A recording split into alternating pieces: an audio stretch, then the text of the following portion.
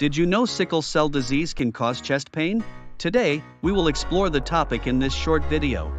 Chest pain in sickle cell disease includes lung tissue injury caused by decreased oxygen supply, infection, heart attack, or other cardiac complications.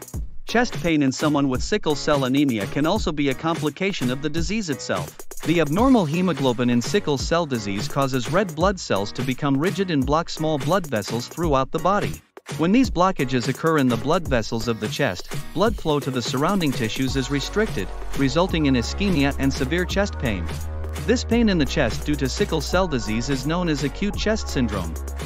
This form of chest pain in sickle cell disease needs immediate management with fluid or blood transfusion, depending on the severity. The National Heart, Lung, and Blood Institute stresses that chest pain in sickle cell disease should never be ignored, as it may indicate acute chest syndrome, necessitating immediate medical attention. Hope this was helpful. Talk to your doctor to learn more about sickle cell disease.